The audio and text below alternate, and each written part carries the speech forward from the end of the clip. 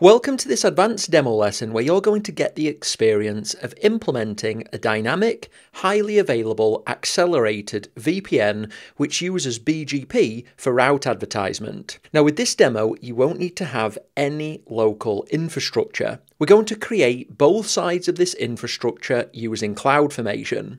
The AWS side on the left and the on-premises side on the right will both be created within AWS using a single one-click deployment. So rather than you having to have your own on-premises infrastructure, this is going to be simulated within AWS. You'll be configuring two Linux-based VPN servers which use Strong Swan and a system known as FRR to do BGP. You're going to create the environments, configure the AWS side, then create the IPSEC tunnels and then add BGP. And don't worry, I'll be explaining what everything does at each step along the way. We're going to do the demo in stages. It's going to be easier to understand this way, and at the start and end of every stage, I'll explain how we started, what we did, and what the end state of that particular stage is. This is what we're going to configure in stage 1. The AWS environment on the left includes a VPC, 2 subnets, and each of those includes a single EC2 instance. It has a transit gateway created and attached to that VPC, default routes pointing at the transit gateway, and security groups which allow connections from the IP range used within the on-premises environment. The simulated on-premises environment on the right is a realistic simulation of a normal small business network, a public network with the two VPN appliances, Router 1 and Router 2, and these will be running Ubuntu 18 with Strong Swan and FRR. This network also has 2 other subnets, each containing an on-premises server. Now it's important at this stage that you understand that while the on-premises environment is running inside AWS, conceptually you need to ignore that fact. All of the steps that you'll do in this advanced demo work equally well when the on-premises environment is on-premises. I've designed this mini project to be realistic to the kind of scenarios that you're going to experience in the real world. The one-click deployment link that's attached to this video will create this architecture, and then after that's completed we're going to create 2 customer gateway objects inside AWS which represent the routers running on premises. So let's go ahead and apply this one-click deployment. It's going to take a few minutes and we need it to be complete before moving on. So you'll need to be logged into your AWS account with an identity which has full admin permissions, and as always you need to have the Northern Virginia region selected. So attached to this video is a one-click deployment link, so go ahead and open that. That's going to take you to the Quick Create Stack page. Everything should be pre-populated. You'll just need to scroll down to the bottom, check this box and click on Create Stack. Now we need this stack to be in a create complete state before we continue, so go ahead and pause the video and resume once the stack moves into a create complete state. Now that that's done, we need to create 2 customer gateway objects within AWS. These objects represent the physical on-premises routers. They tell AWS how to connect with them, so let's go ahead and create those. Before we do that though, go ahead and click on the Outputs tab. This shows you the outputs from the one-click deployment, and these are important pieces of information. This shows you the private and public IP addresses of the on-premises Router 1 and Router 2, and you're going to need all of this information in future parts of this demo series, so we're going to leave this open. Type VPC into the search box and open that in a new tab. Once here, we're going to create 2 customer gateway objects, one of them representing Router 1 and one of them representing Router 2. So scroll down on the left menu, under Virtual Private Network VPN, select Customer Gateways, and then click on Create Customer Gateway. Now these are logical representations of physical customer premises routers, and to create them we need to enter a few pieces of information. We need a name, we need an IP address, we also need one piece of BGP information. So first, for the name, I want you to enter On-Prem-Router 1. So this represents Router 1 running within the simulated on-premises environment, and we need the IP address of this router. So this is the public IP version 4 IP address.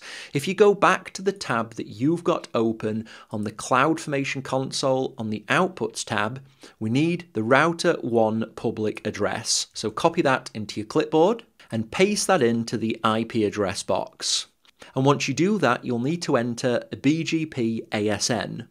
So this type of VPN connection needs a unique ASN at the AWS side and the customer premises side.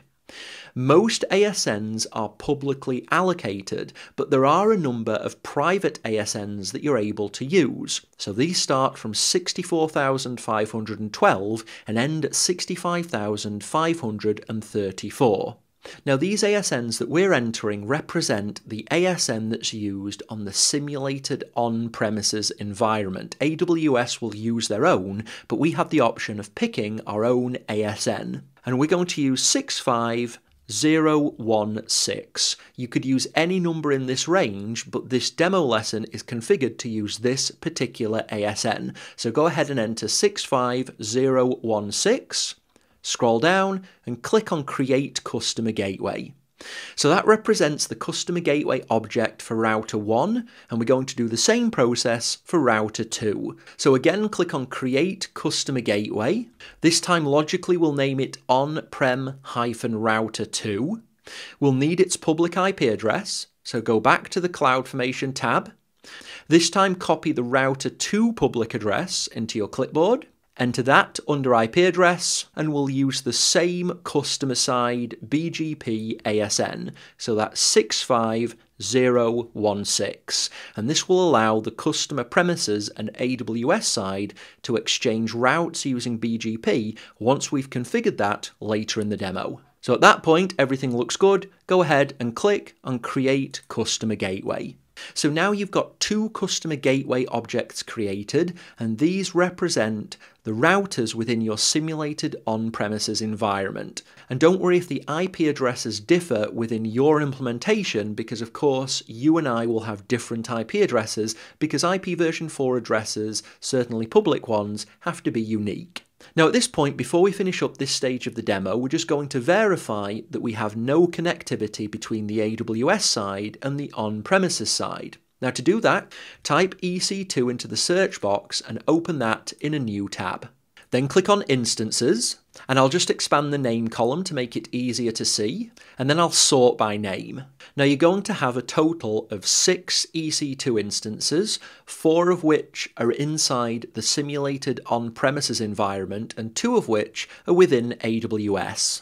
So I want you to go ahead and select AWS-EC2-B, which is an instance running within the AWS environment. And I want you to scroll down, find the private IP address of this instance, and copy that into your clipboard. Once you have that, unselect that and select the On-Prem-Server 2. Right-click, go to Connect, select Session Manager, and hit Connect to be connected directly to this private on-premises server. Now we're using Session Manager to connect, which means we don't require these instances to have any form of public internet access. And once we're connected to this instance, I'll want you to go ahead and type ping and then a space, and then paste in the IP address of instance B within the AWS environment. And once you have, go ahead and press enter.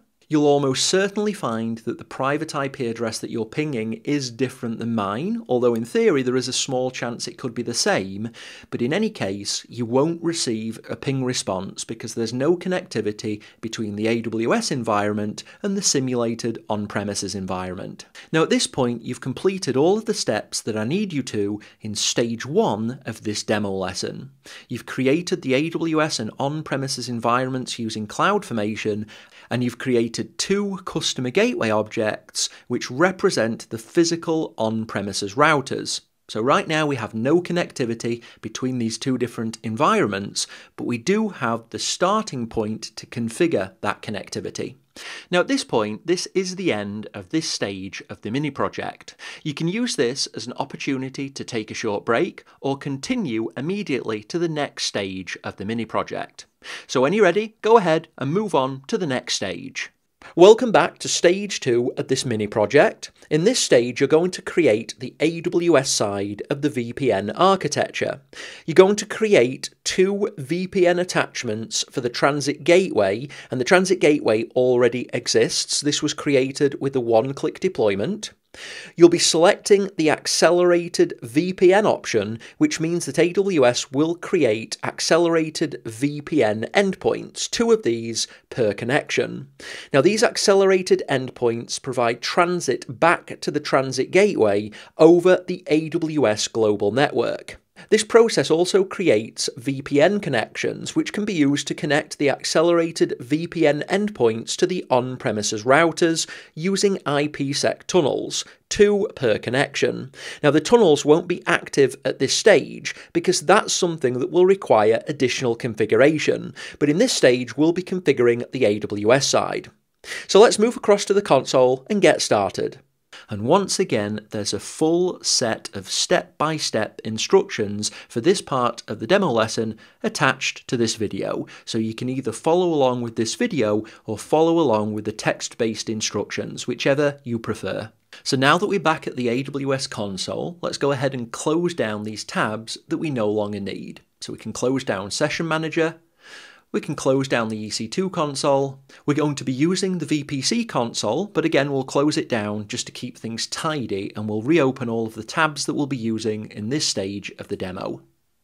We can also close down the CloudFormation tab, and then once we're at the main AWS Management Console, click on the Services drop-down, type VPC, open that in a new tab, and then once that's open, type CloudFormation and open that in a new tab as well, because we'll need both of those for this part of the demo. Now we're going to be creating 2 transit gateway VPN attachments. One of these attachments will connect the AWS environment to the on-premises router 1, and the other one will connect the AWS environment to on-premises router 2. And each one of those connections will include a pair of IPSEC tunnels. So we're going to have a total of 4 tunnels, 2 to each customer router. So let's open up the VPC console, and then on the menu on the left, just scroll down until you find Transit Gateways and click on Transit Gateway Attachments.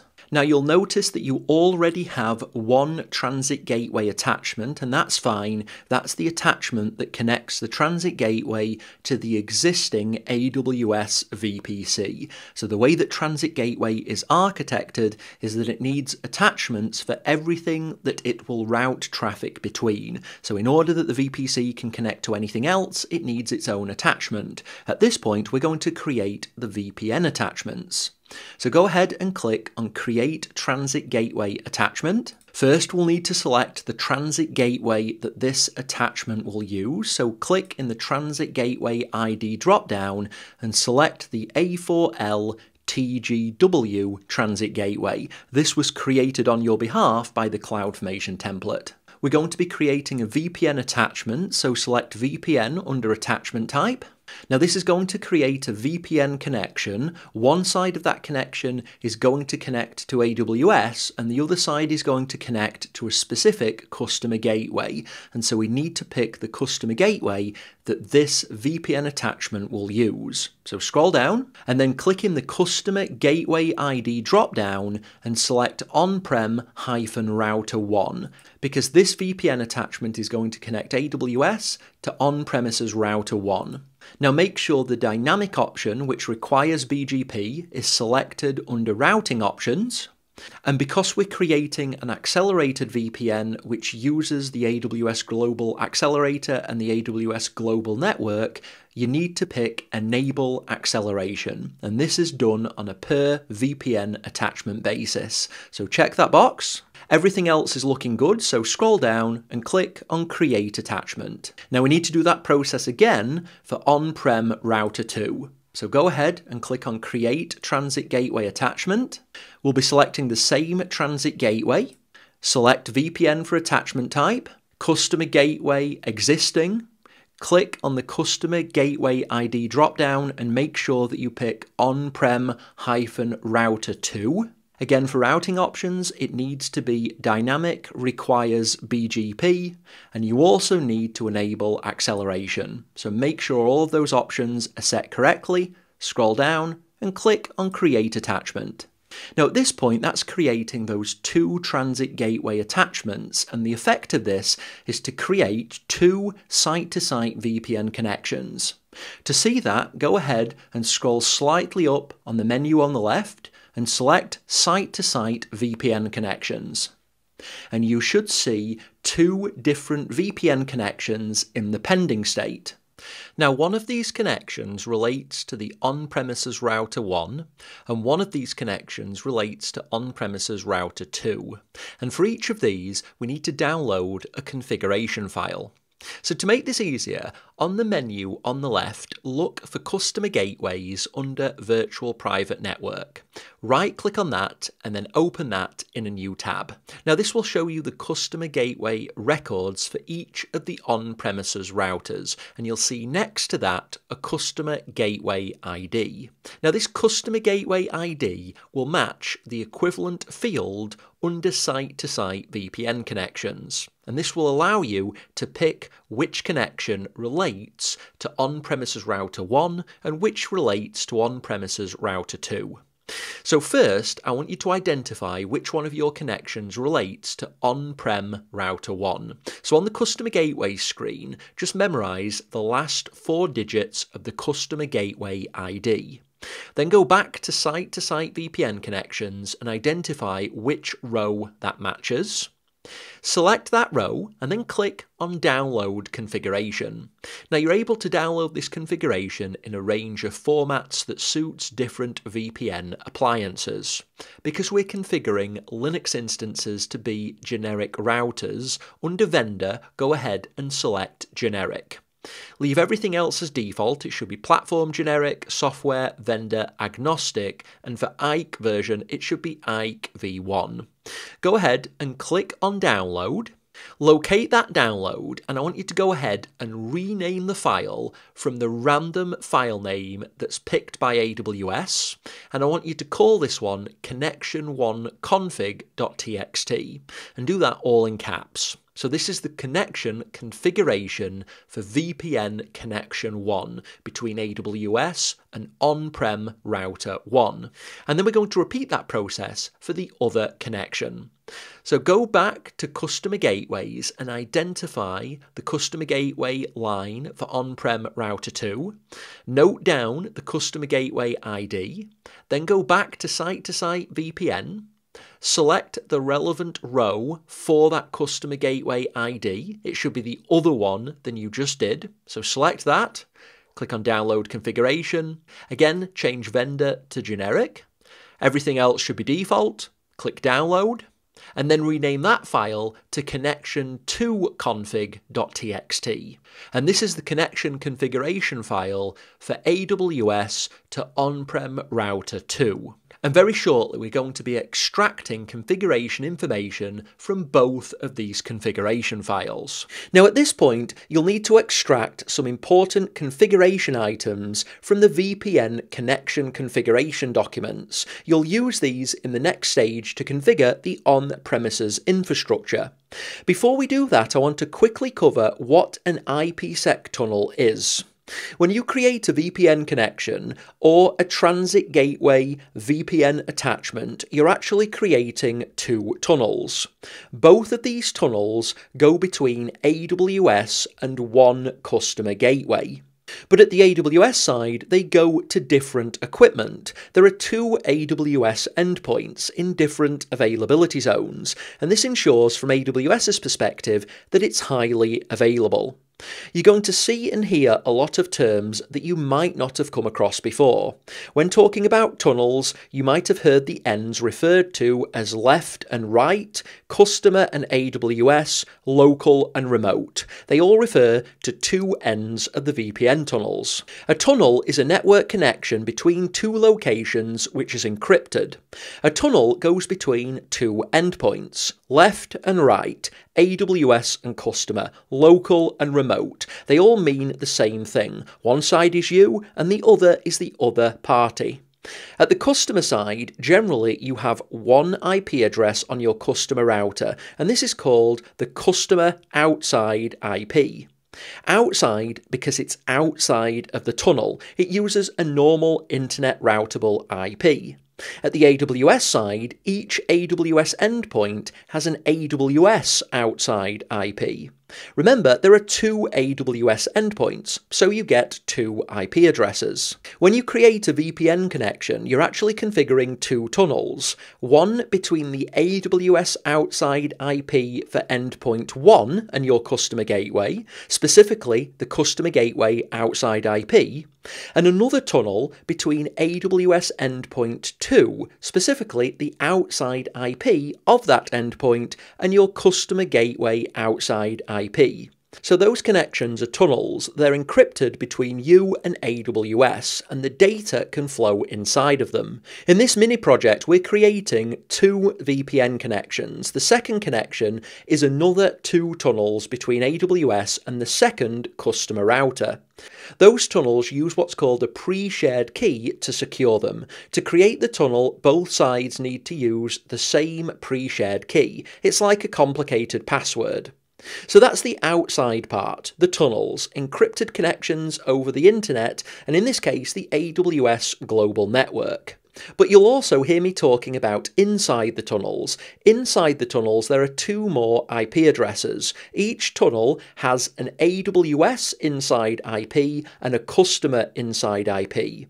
And it's using these IPs that BGP runs over and the data is sent over. So BGP traffic runs through this tunnel as well as the data that's running across the VPN connection. When you hear inside IPs, associate this with the actual data and BGP. When you hear outside IP, associate this with the tunnel setup itself, the encrypted connection between AWS and on-premises. So each VPN connection is between AWS and one customer gateway. A connection is 2 tunnels. Those tunnels connect one customer gateway, and at the other end they connect to different AWS endpoints for high availability. So each customer gateway is connected to 2 different AWS endpoints using a single VPN connection, and we're using 2 of these connections. So we have customer side high availability as well, using 2 customer gateways. So next we're going to go through the configuration files that we downloaded from AWS for the VPN connections, and we're going to extract the important values which I've detailed on screen now. So the inside and outside IP addresses at each end, BGP information and the pre-shared keys. So let's do that quickly before finishing up with this stage of the mini project. Now at this point we need to extract some important configuration items out of the connection config documents that we downloaded earlier in this stage of the demo. So we should have 2 documents, one for the first connection and one for the second. So all I've done on this screen right now is on the right, I've opened connection1config.txt, and then on the left, I've opened the demo value template file that's also attached to this lesson. So this is a template document that I've created, which hopefully will make it easier for you to note down all of these important values. So let's get started populating all of the values that we need. So structurally, we're extracting values from 2 different VPN connections. The first connection is stored in connection 1 config, the second connection is stored in connection 2 config. So inside this template, you have space for both connection 1, which is here, and connection 2, which is here. Now, in addition to that, there are a number of shared values which apply to both of the connections. So the first thing that we need to obtain is the router 1 private IP and the router 2 private IP for our simulated on-premises environments. So to do that, move back to the AWS console, go to the CloudFormation console, select the one-click deployment stack, and then click on the Outputs tab. And as outputs, I've configured this template to show you the private IP addresses for router 1 and router 2. So first, copy the private IP address for router 1 into your clipboard and paste that on the top line. Go back to the console and do the same for the router 2 private IP address. Make sure that you do note down the private address, not the public, and then paste that in right below it. Now, these two BGP ASNs, we'll be using these later in the demo series, but these are going to be constant, so I've pre-populated those in the template. Now let's start with connection 1. So this is the connection between AWS and the on-premises router 1. So for connection 1, there are 2 different tunnels, the one on the top and the one on the bottom. Now this configuration document is also split into 2 main sections. We've got IPSEC tunnel 1, and then if we scroll down toward the bottom of the file, we've got IPSEC tunnel 2. So all of this configuration information is duplicated in this document. The top is for tunnel 1 and the bottom is for tunnel 2. So make sure that you're looking at the document for connection 1, because if we make any mistakes at this stage, it will prevent the rest of the demo from working. Now, if you prefer to extract all of the information yourself, toward the bottom of this template file are instructions on how you can extract all of these important values. So you can either watch the rest of this video, or you can finish this video and do the extraction on your own manually using these instructions. But just to make it easier, each of these tunnels will require a pre-shared key. So you can see the pre-shared key. Let's go to tunnel 1. So this is IPSEC tunnel 1. And then under Internet Key Exchange configuration, you'll see a heading called pre-shared key, and you'll need to copy that entire value. Make sure you don't miss any of the characters. Copy that into your clipboard and paste it into the line for connection 1 tunnel 1 pre-shared key. Now to get the next information, so on-prem outside IP, just make sure that you're still in the IPSEC tunnel 1 part and just scroll down. Look for the tunnel interface configuration, and this is the one toward the top part of this document. Remember, there are 2 tunnels in each of these documents. So to get the on-prem outside IP, under tunnel interface configuration, look for outside IP addresses, and then for customer gateway, just copy down this IP address. This is the external IP address for the on-prem router 1. And then just paste that into that line. And remember, this is for tunnel 1. You're also going to need the AWS outside IP address, and that's the line directly below it that's next to virtual private gateway. And again, this is under the outside IP addresses, under tunnel interface configuration, for IPSEC tunnel 1. So make sure you're in the right part of the file. Next, we'll need the on-premises inside IP for connection 1 tunnel 1. So straight below this, inside IP addresses, just copy down this entire IP address, including the /30. Paste that in. Directly below that is the inside IP address for the AWS side. Copy that into your clipboard. Paste that in. And then just scroll down slightly, and for the connection 1 tunnel 1 AWS BGP IP address, you're looking for the neighbor IP address in the BGP configuration options. So just copy that IP address into your clipboard, and just as verification, it should be the same IP address as the line above, only without the /30. We'll need to do that same process for connection 1 tunnel 2. So just scroll down in this document, locate IPSEC tunnel 2, Internet Key Exchange information, and then you're looking for pre-shared key. So copy the entire string, making sure not to miss any of the characters into your clipboard, and then paste that in for connection 1, tunnel 2, pre-shared key. And we need to follow the same process to get those other IP addresses. So just scroll down in the document, look for tunnel interface configuration, and then outside IP addresses first, copy the customer gateway IP address, and then paste that in, and this is also the public IP address for the on-premises router 1. Remember, both of these tunnels for connection 1 are going to the same customer gateway. Directly below that, next to virtual private gateway, is the AWS outside IP address for connection 1 tunnel 2. And note this is different for the connection 1 tunnel 1 AWS outside IP address because these are different endpoints. Scroll down a little bit more. For inside IP addresses, just copy down the customer gateway IP address. That's the on-premises inside IP. Paste that in, including the /30. The line directly below it is the AWS inside IP address, so copy that into your clipboard. Paste that in, and then again just scroll down a little bit further and get the neighbor IP address inside BGP configuration options. And just as with before, that should be the same IP address as the one directly above it, only without the /30. Now at this point, that's all of the information for connection 1, which goes between AWS and the on-premises router 1. Now we need to open the equivalent document for connection 2. So now I've opened connection 2 config.txt, so this is the document for connection 2.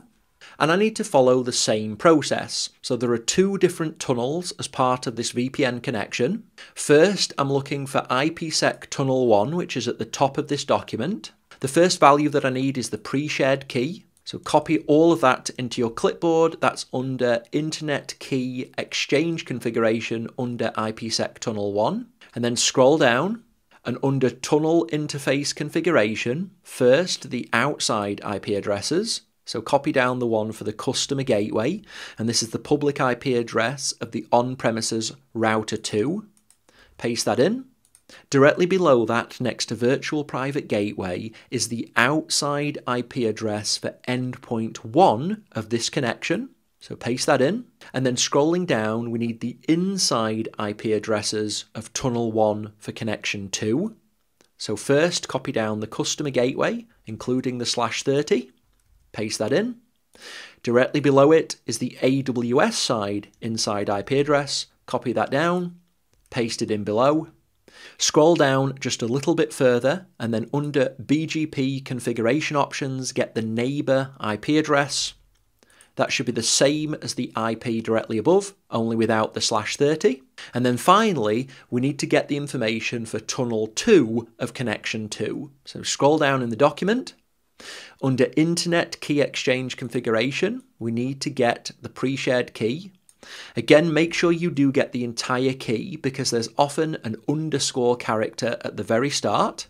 Make sure you select the entire thing from beginning to end. Paste that in, scroll down, locate Tunnel Interface Configuration, and then again we need these IP addresses. So first, outside IP addresses for the customer gateway. Copy and then paste that into the template. Directly below it, next to virtual private gateway, we need to copy this IP address. And this is the AWS outside IP address for tunnel 2. Paste that in. Now we're on to the inside IP addresses. So first, get the customer inside IP. Again, make sure you get the /30. Paste that in. Directly below it is the AWS inside IP address for this tunnel. Copy that, paste it in. And then finally, just scroll down under BGP configuration options and get the neighbor IP address. Copy that and paste that in. So that's all of the important configuration information from both of the connection configuration documents that you downloaded in the previous video, and we've extracted that now into this template, which will mean that we've got all of the information that we need to configure the IPSEC tunnels at the on-premises side. So just as a summary as to where we are, we've configured the AWS side of the VPN configuration. We've allocated endpoints that the on-premises side can connect to, and we've downloaded the configuration information for those endpoints. In the next stage of the demo series, we're going to use all of this information that we've extracted to configure the Strong Swan IPSEC VPN system that's running on the Ubuntu on-premises routers. So that's what we're going to do in the next stage of this demo series. Now at this point, this is the end of this stage of the mini project. You can use this as an opportunity to take a short break or continue immediately to the next stage of the mini project. So when you're ready, go ahead and move on to the next stage. Welcome back. In stage 3 of this mini project, you're going to establish the tunnels by configuring the on-premises side of the architecture, or at least part of it. The on-premises side has 2 layers, the IPSEC tunnels, which you'll configure in this stage of the mini project, and the BGP system, which you'll configure in the next. So let's hop over to the console and get started activating the 4 IPSEC tunnels that we're going to be using. That's 2 tunnels to each on-premises router, one of those between each router and each of the 2 AWS endpoints. So let's get started implementing that configuration, and to do that we're going to move to the AWS console. Now this is going to be the most complex part of this demo series. There's going to be a lot of command line work that we need to do to configure the on-premises routers to be able to establish IPSEC tunnels between the on-premises side and the AWS side.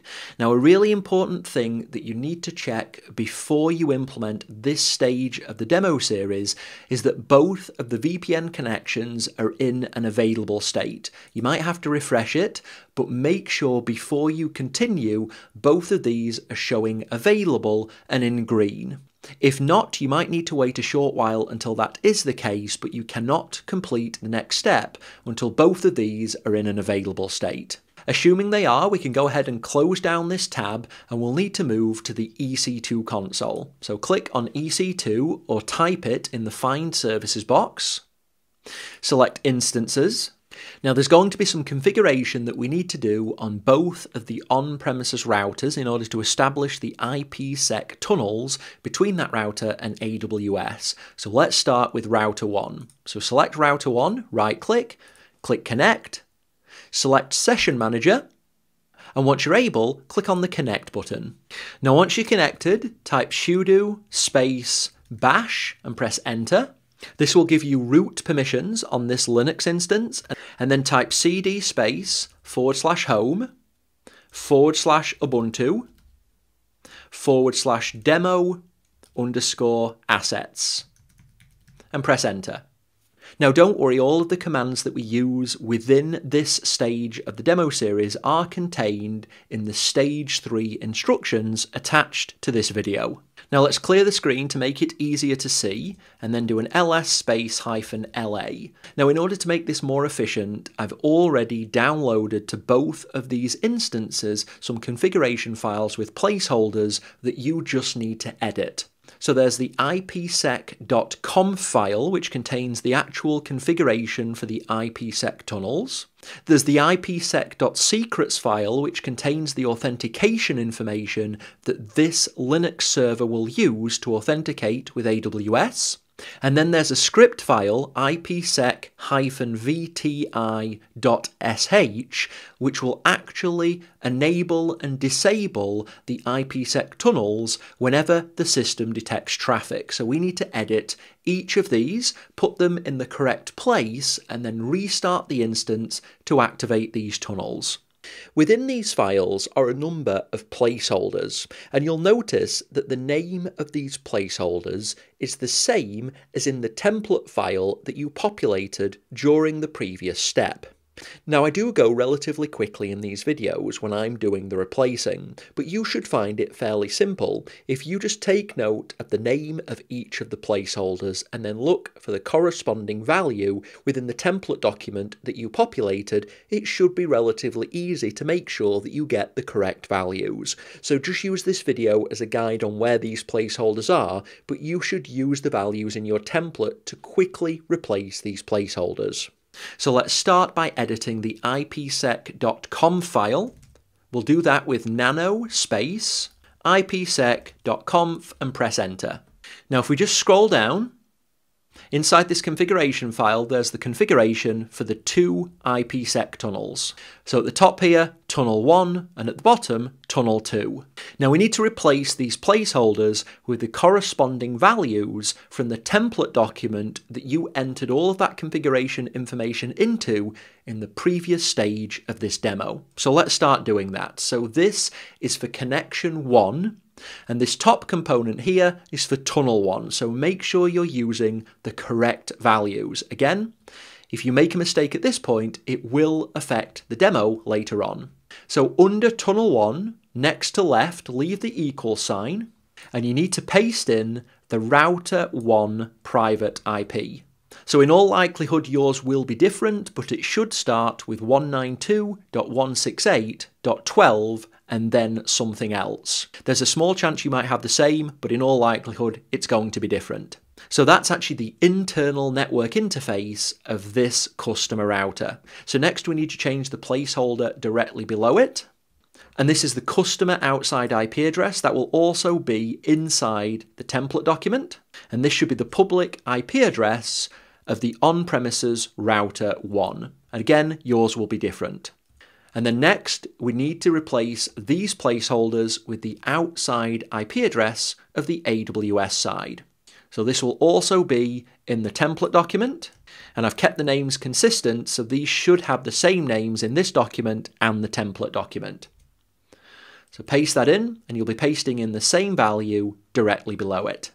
Next, we need to do the same process for connection 1, tunnel 2. So just scroll down, and we'll need to first replace this line with the private IP address.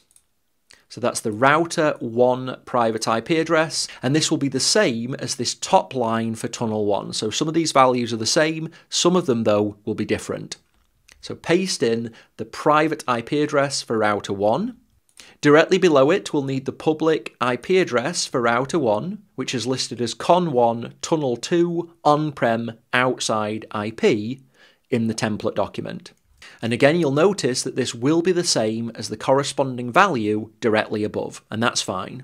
Next, we'll need to edit both of these AWS side outside IP addresses. So look in the template document for con1 tunnel 2 AWS outside IP, paste that in, and do the same for the line below. Now note that these two lines are different from the corresponding lines above. So remember that a tunnel goes from one specific customer router to one AWS endpoint. So the tunnel at the top, so tunnel 1, will be going to a different AWS endpoint than the tunnel at the bottom, which is tunnel 2. So for the right IP addresses, they will be different than the right IP addresses in tunnel 1 at the top, and that's okay. So that's everything that we need to update. Just double check that you've got those values correct, because if you haven't, it will impact the demo later on. So press Ctrl O and then Enter to save that file, and then Ctrl X to exit. And then we're going to edit the second file, and this is ipsec.secrets. This time we're going to need to change a total of 6 placeholder values.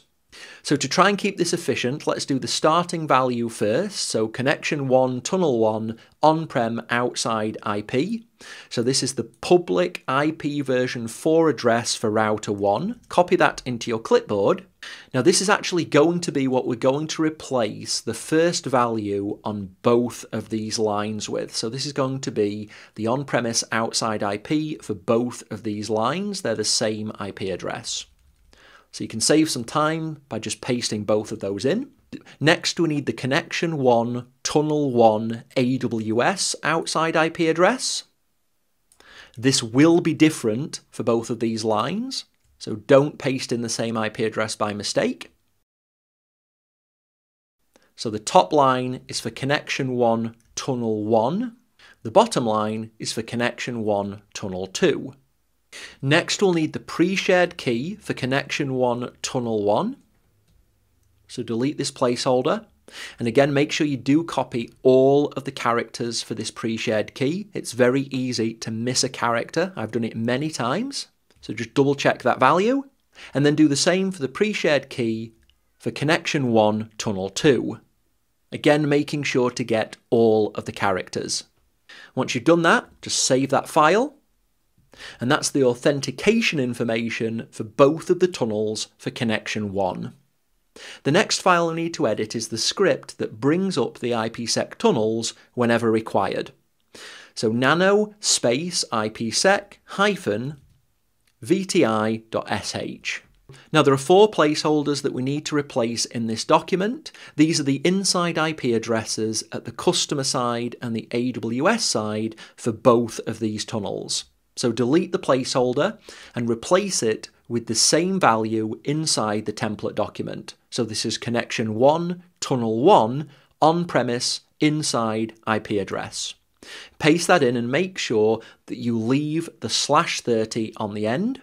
Then we'll need to do the same for the remote side, which is the AWS side. So replace this with connection 1, tunnel 1, AWS inside IP. And just as verification, this should be exactly the same, only 1 less. Then we need to do the same for tunnel 2. So get connection 1, tunnel 2, on-prem, inside IP. So just delete the placeholder. And then paste in connection 1, tunnel 2, on-prem, inside IP, making sure that you leave the /30 on the end. And we need to do the same for the remote side, which is the AWS side, inside IP. So this is connection 1, tunnel 2, AWS, inside IP, and as verification that should be 1 value less, but otherwise exactly the same as the IP address above. Once you've done that, just verify the values. It's really important that these are correct. So press Ctrl-O and then Enter to save that file, and then Ctrl-X to exit. Now at this point, we're going to copy all of these 3 IPSEC configuration files into the etc directory where they'll be read by the Strong Swan software. So do a cp space IPSEC star, so that's a wildcard indicating all of the IPSEC files, and then a space /etc. And then one last thing that you need to do is make the script file executable. So do a chmod space +x for executable /etc/IPSEC -VTI.sh. And then press enter. That will make that script executable. And then to test this, we need to restart the Strong Swan software. To do that, systemctl space restart space Strong Swan, all one word, lowercase, and press enter. Now if everything's working as it should, you can run an ifconfig and you should see 2 virtual tunnel interfaces, VTI1 and VTI2. And if you do, that means these tunnel interfaces are active and connected to AWS.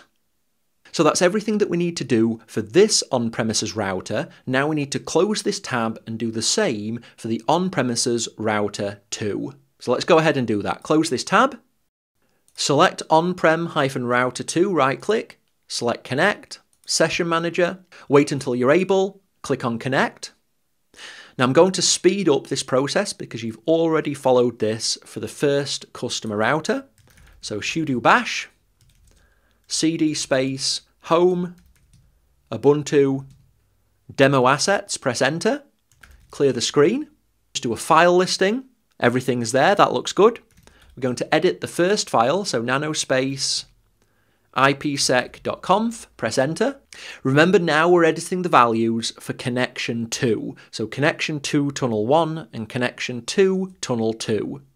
So scroll down and first we need to replace this with the router 2 private IP.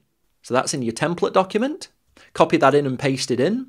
Then we need the connection to tunnel 1 on-prem outside IP. This is the public IP address of router 2. Make sure you do copy the right one. It's connection to tunnel 1 on-prem outside IP. This will be different than the IP address of router 1, which you did in the previous part of this stage of the demo. So this is the external IP address of router 2. Then we need the outside IP address for AWS for connection to tunnel 1. Again, these are named the same in the template document, and you'll be able to paste this value in twice for both of these lines. Then we'll move on to tunnel 2. Again, we'll need the private IP address of router 2. Then again, you'll need the public IP address of router 2, so that's listed in the document as connection to tunnel 2 on-prem outside IP. Paste that in. Those two lines will be the same as the corresponding lines in the section above, that's fine. Next, we need to edit the outside IPs for the AWS side. So again, inside the template document where you extracted all of this information, connection to tunnel 2 AWS outside IP, and you'll be able to paste the same value on the line directly below. Paste that in, press Ctrl-O and then Enter to save that file, and then Ctrl-X to exit. So that's the IPSEC tunnels. Next, we're going to do the secrets document, which stores the authentication information. And again, as before, the first two entries on both lines are the public IP address of router 2. So we can use the same IP address. So look for connection to tunnel 1 on-prem outside IP in the template document, and you can paste that in for both of these items on both lines. The next item will be different for both lines, so this is the AWS side outside IP, and you'll need connection to tunnel 1 AWS outside IP. Paste that in. This time you'll need connection to tunnel 2 AWS outside IP. Paste that in. Again, make sure those are different, otherwise you won't be able to connect. Now we're going to replace these pre-shared keys. You'll first need the pre-shared key for tunnel 1, so this will be connection to tunnel 1 pre-shared key. Paste that in, again being doubly sure not to miss any characters. And then you'll need to replace the second placeholder with connection to tunnel 2 pre-shared key. So paste that in. Again, please make sure that you're not missing any characters. Press Ctrl-O and then Enter to save that file, and then Ctrl-X to exit. Then last, we're going to edit the IPSEC-VTI.sh script, and we've got these same 4 placeholders to fix. So start with the first tunnel, VTI1, and we're going to change the local address, so just delete this placeholder. This is the connection to tunnel 1 on-premise inside IP. Make sure you've got the /30 on the end. Next, we'll need connection to tunnel 1 AWS inside IP. It should be the same IP address except one lower. Make sure you've got the /30 on the end. And then for VTI2, we'll do the same process. This time, connection to tunnel 2 on-prem inside IP. Again, I keep repeating this. Do make sure that you leave the /30 on the end. And then for the next line, connection to tunnel 2 AWS inside IP. It should be the same IP address, one less, and make sure you've got the /30 on the end. Press Ctrl-O and then Enter to save that file, and then Ctrl-X to exit. Then we're going to copy all those files, so cp space IPSEC star space /etc. Then we need to make that script executable chmod space +x space /etc/ IPSEC-VTI.sh, and then we need to restart StrongSwan to bring up these IPSEC tunnels. So systemctl space restart space strong and then swan, all one word, lowercase. Press enter. And that will bring up both of the IPSEC tunnels from the customer on-premises router 2 through to the AWS side. And we can verify that by typing ifconfig and pressing enter. And if everything's working as expected, again, you should see two VTI interfaces, VTI1 and VTI2. Now, if we go back to the AWS console, click on Services, type VPC and open that in a new tab. This might be delayed by a few minutes, but what you should be able to do is to scroll down, click on Site-to-Site VPN Connections. You'll see the two connections that we configured in an earlier stage of this demo. Find the one for router 1 because that's the one that we configured the longest ago. Select it. Click on Tunnel Details. Now you'll see that the tunnels are down, and that's because we don't yet have BGP connectivity, but what you should see under Details is that IPSEC is up, and that indicates that the IPSEC tunnels between the on-premises router 1 and AWS are up and functional. And you should see the same with the second connection. Because we've only just completed this, it might still say IPSEC is down, so just click on Refresh. It might take a couple of seconds to show both connections as being up from an IPSEC perspective. You'll still see that both of them are down in status because we don't yet have BGP, but after a few moments, you should see both of these tunnels change from IPSEC is down to IPSEC is up. And there we go, after a couple of minutes and a couple more refreshers, both of the tunnels for both of the connections are now showing as IPSEC is up, which means these tunnels are active, the connectivity between the on-premises router 1 and router 2 through to AWS is working, and we can use these tunnels to establish BGP sessions and route traffic through them in the next stage of this demo lesson. Now at this point, this is the end of this stage of the mini project. You can use this as an opportunity to take a short break or continue immediately to the next stage of the mini project. So when you're ready, go ahead and move on to the next stage. At the end of the last part, you'd configured 4 IPSEC tunnels between 4 AWS endpoints and both of the customer routers. In this part of the mini project, you're going to configure BGP to run over the top of these 4 IPSEC tunnels. Once done, the VPN will be fully functional and you can test it by pinging from both sides. Now there are 2 main tasks to do in this video of the mini project. First, you're going to install FRR using a script which I've pre-installed on router 1 and router 2, and then you'll configure FRR to use BGP and share routing information with AWS, and that configuration needs to be performed on both on-premises routers. So let's go ahead and move across to the AWS console and get this last bit configured.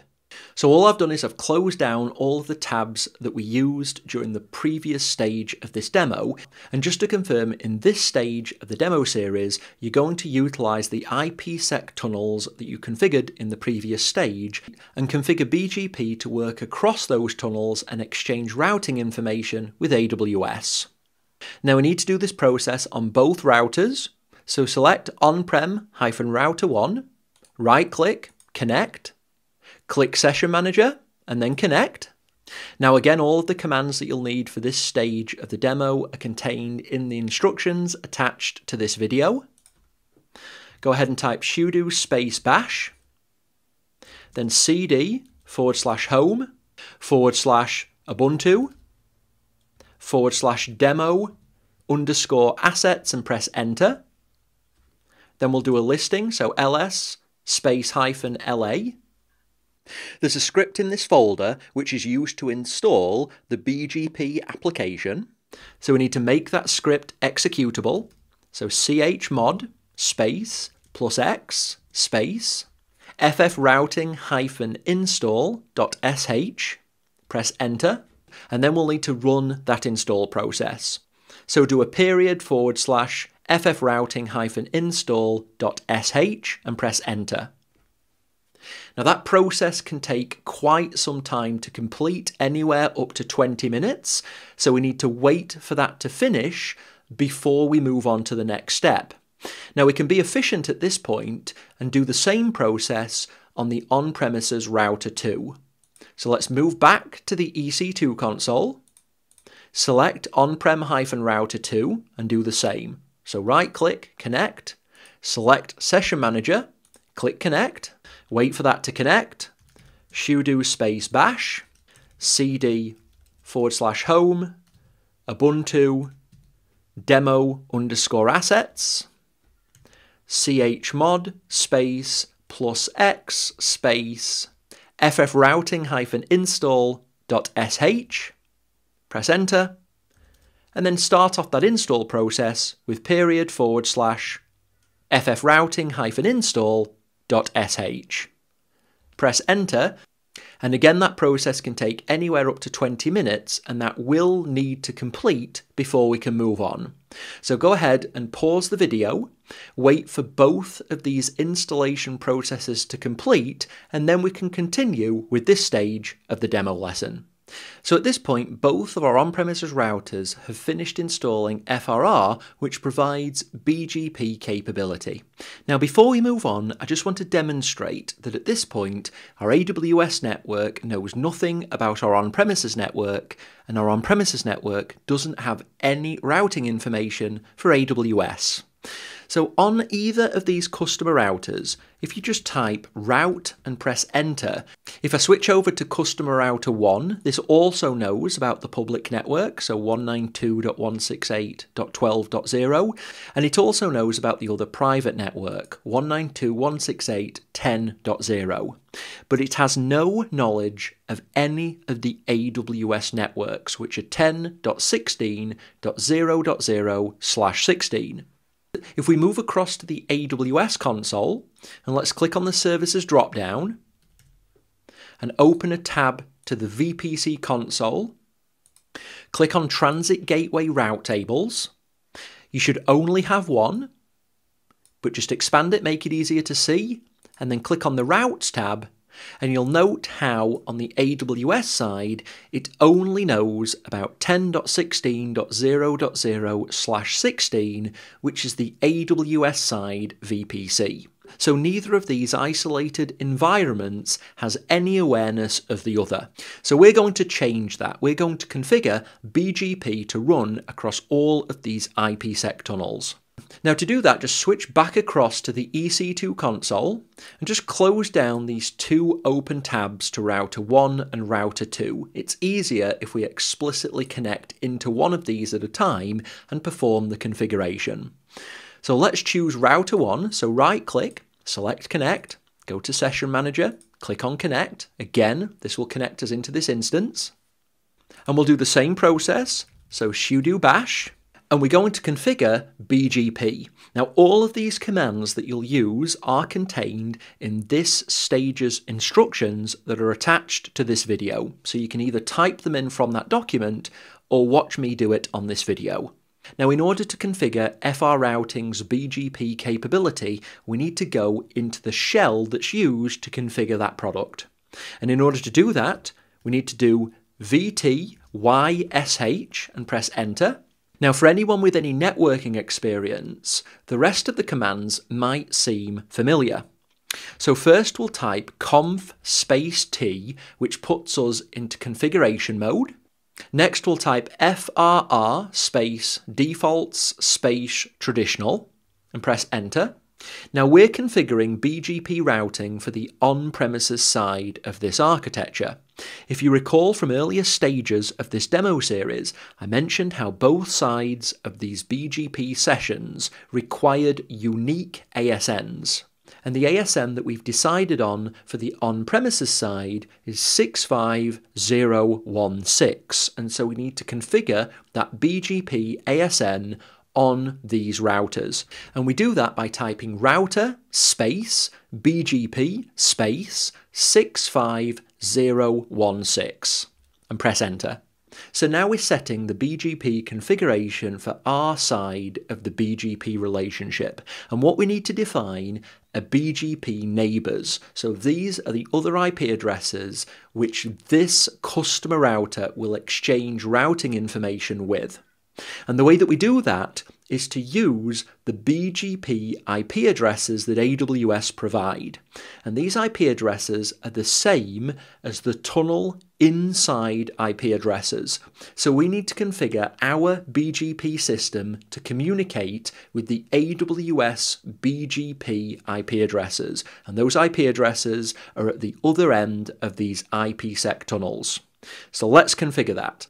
So we're currently on customer router 1, and so we have connection 1, tunnel 1, and connection 1, tunnel 2. So we need to set up BGP neighbors for both of those. Now we'll do that using this command. So neighbor space, and then an IP address space, remote-as, and then the ASN of AWS, which is 64512. So we're configuring a relationship between our ASN, which is 65016, and the AWS ASN that's used by the transit gateway, which is 64512.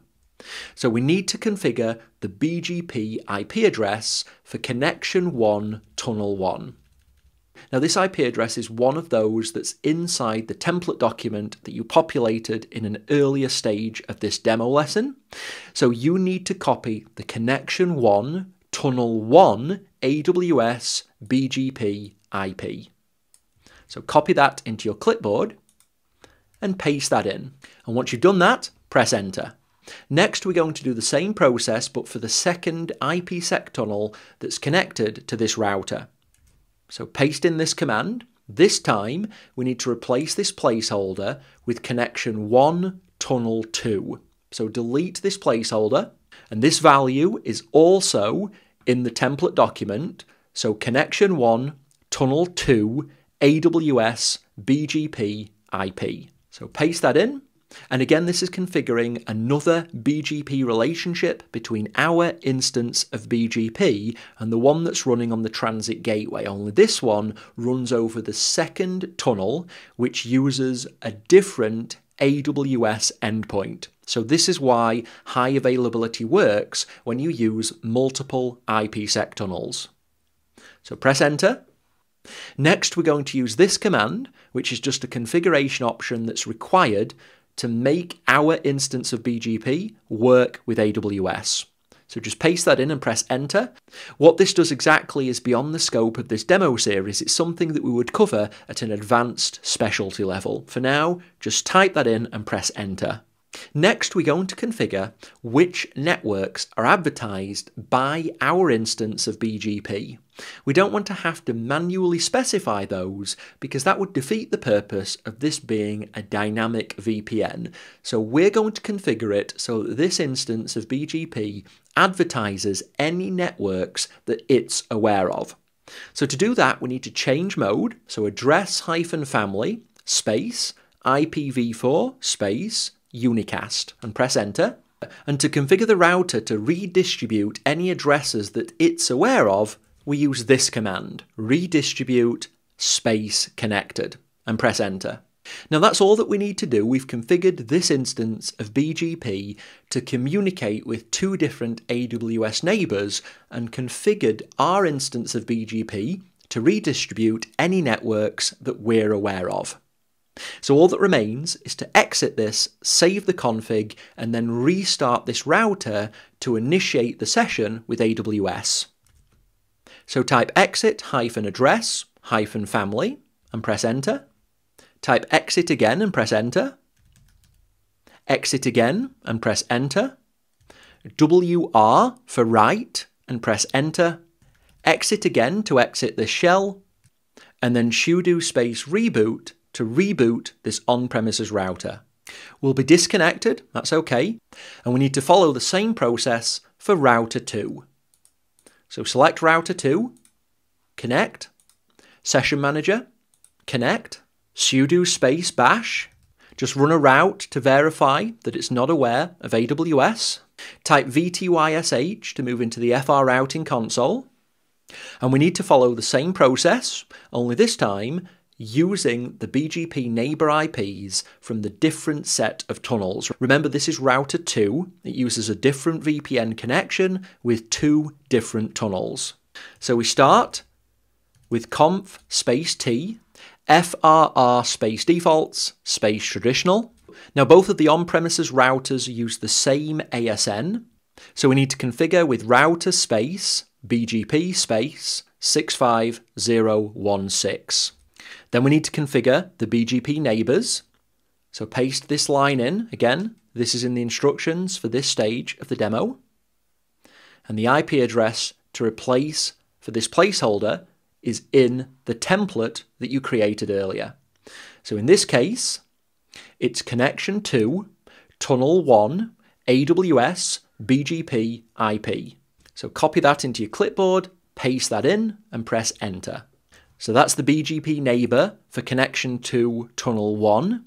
Now we need to do the same for connection to tunnel 2. So paste this in, delete the placeholder, and the IP address for this is the BGP IP address for connection to tunnel 2. So in the template document that you created, it's connection to tunnel 2 AWS BGP IP. So paste that in and press enter. Again, we need this command to ensure that our instance of BGP can interoperate with AWS. So enter that and press enter. And then once again, we need to configure which networks are broadcast from our instance of BGP. So address-family space IPv4 space unicast and press enter. We want to redistribute any connected networks. So redistribute space connected, press enter. And that's all of the configuration required on router 2. So exit-address-family, press enter. Exit again, press enter. Exit again, press enter. WR to write the config. Exit again, and then sudo space reboot to reboot router 2. So now you've configured BGP on both of the on-premises routers, so router 1 and router 2, and you've restarted them, so they should now have established a BGP session with AWS.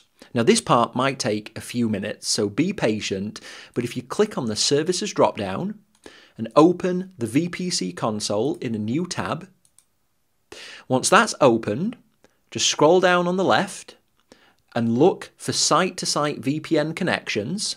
Find the one for the on-premises router 1, which is the one that you did first. Select it, select tunnels, and you should see both of the tunnels are in the up state, and scrolling to the right under details, you should see a number of BGP routes that are being exchanged as part of this connection. Just verify the same is true for the other connection. You might need to refresh a couple of times, but we can see that both of the tunnels for connection 2 are also in the up state, and they show 2 BGP routes. Now, if you move across to Transit Gateway Route Tables, also on the menu on the left, select the Transit Gateway Route Table, select Routes. Now you should be able to see all of the networks being advertised by the on-premises infrastructure. So 192.168.10.11 and .12 are all being advertised dynamically using BGP from the on-premises routers through to the transit gateway. So that's all happened without us having to configure any static routing. And if we were to add another subnet at the on-premises side, that too would be advertised and automatically configured within the transit gateway. Now, because the transit gateway does have a VPC attachment, it should mean that we can communicate from the VPC instances at the AWS side through to the on-premises side and vice versa. Before we do that though, go back to the EC2 console, select one of the on-premises routers, right-click, select Connect, choose Session Manager, type sudo space bash, and then type route. And now you should see the route table has been updated with 10.16.0.0, which is the CIDR range used at the AWS side. And you should note that for interface, it will list either VTI1 or VTI2. These are the IPSEC tunnels that are connected between this customer router and AWS. Now we can see more details about this if we type VTYSH and then do a show space IP space route and press enter. Now the C symbol next to these means these are connected routes, so things that are connected directly to this particular operating system. The line at the top with B means that this is a BGP learned route. And you'll be able to see that 10.16.0.0/16 has been learned via both VTI1 and VTI2. So we have high availability using this VPN because we can get to this AWS side network through either of the IPSEC tunnels. And the same configuration is true on the on-premises router too. So the on-premises side now has 4 independent paths to get from the on-premises networks through to AWS, and the same is true in reverse. So now we have a highly available VPN architecture that can survive the failure of an availability zone at the AWS side or the failure of a customer premises router at the on-premises side. Now to test this, to test everything's working successfully, go back to the EC2 console and select Instances, select the on-prem-server1 and just copy down its private IP address, and then connect to AWS-EC2-A. So we're going to use Session Manager again. So connect to it. And once connected, we're going to ping the on-premises network. So ping space, and then paste in the IP address that's in your clipboard and press enter. And we're now receiving a ping response from AWS to our on-premises network. Let's try the same in reverse. Close that tab. Get the IP address of EC2-A, copy that into your clipboard, select on-prem-server1 and connect to that using Session Manager, and let's try to ping one of the AWS instances. So ping space and then paste in the IP address that you just copied for EC2-A, and you'll also get a ping response to this ping. So because we've got a dynamic VPN in place, this traffic is free to go via any of the available tunnels. The things that you've done in every stage of this demo lesson could equally be applied to this simulation and real-world implementations. So you have now implemented an extreme availability implementation of site-to-site VPN using Global Accelerator. It uses dynamic routing, performance is increased by using the AWS Global Network, and it has extreme high availability with 2 customer locations, 2 VPN connections, and each of those has 2 tunnels going from 2 AWS endpoints back to the customer endpoints. This is a truly highly available dynamic design. Now at this point, this is the end of this stage of the mini project. You can use this as an opportunity to take a short break or continue immediately to the next stage of the mini project. So when you're ready, go ahead and move on to the next stage. Welcome back to the last stage of this demo series where we're going to tidy up the account and return it back to the state as it was before we started. So to do that, you'll need to move to the VPC console first. We'll need to delete the VPN connections that we've created. So on the menu on the left, select Site-to-Site VPN Connections. Select each of these, click on Actions and Delete. And this will delete the connection information, so both of the tunnels as part of this connection will terminate and the connection itself will be deleted. We'll need to do the same for the other connection. Wait for both of those to change to deleted. Select Customer Gateways and do the same for both of these. So select one, Actions, Delete, Confirm. Then the other one, Actions, Delete, Confirm. Click on the Services drop-down. Start typing CloudFormation and select it from the list. Select the one-click deployment stack. Click Delete and Confirm. And once that stack's been deleted, the accounts are back in the same state as they were at the start of this demo series. At this point, congratulations, you've completed all of the activities in this demo series. You've completed a really complex implementation of the site-to-site VPN between AWS and a simulated on-premises environment. You've done the same steps in this demo lesson as you'd be required to do when configuring this in the real world. And so by completing this demo lesson, you've gained valuable practical experience that you can reuse in real world employment situations or when discussing this type of architecture in a job interview. The VPN that you've implemented is an example of the most complex architecture that you can implement using site-to-site VPNs. You've used a transit gateway complete with VPN attachments. You've elected to utilize the accelerated VPNs feature, which uses the global AWS network to transit the traffic from the customer routers through to the transit gateway. And rather than creating a static VPN or one that uses only one tunnel, you've used BGP to dynamically exchange routes between the customer routers and the transit gateway, so you have full dynamic routing and true high availability using 4 different IPSEC tunnels between the customer routers and each of the 4 different AWS Side endpoints. So this is a really good set of experience that I've no doubt you'll utilize in the real world if you ever need to design and implement VPN solutions within AWS and on-premise networks.